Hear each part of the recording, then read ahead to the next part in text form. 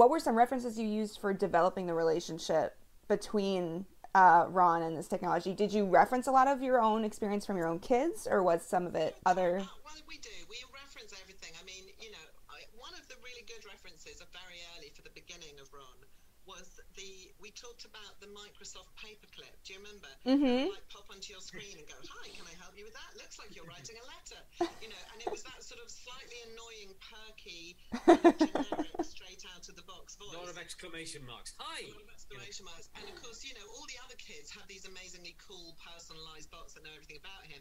And the idea that you get that generic one seemed like a really funny beginning, because it was important at the beginning that it just felt like a disaster. This poor kid has wanted one of these things that everyone else has. And when he gets it, it's a complete disaster. And he has to sort of start from the ground up, and they kind of learn about each other. They come from a place of opposition, as the best relationships kind of do, right? The most satisfying ones.